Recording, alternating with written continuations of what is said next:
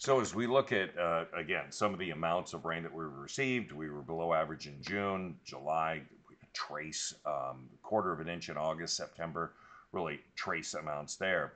So as we come into towards the end of September, we're well behind. We're almost 3 inches behind average, and we're going to see that dry trend continue into the beginning of October. Now, it's what happens November, December to see if we can make some gains, but right now it looks to be dry. Then El Nino is what we're going to be talking about as we enter the winter cycle, but right now everything is still tinder dry. We look at the smoke forecast, even with all those dry conditions, we don't have a lot of fires in our immediate area that are adding smoke into the atmosphere. So we're looking pretty good when it comes to smoke on the ground level.